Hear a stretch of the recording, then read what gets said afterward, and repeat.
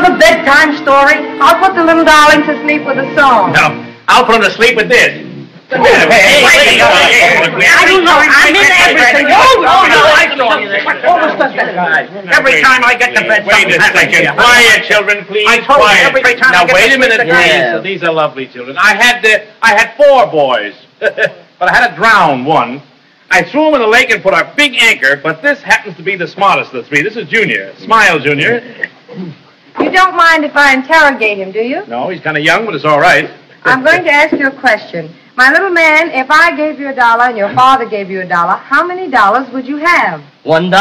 Now, think, son. Must not have heard. If I gave you $1 and your father gave you $1, how many dollars would you have?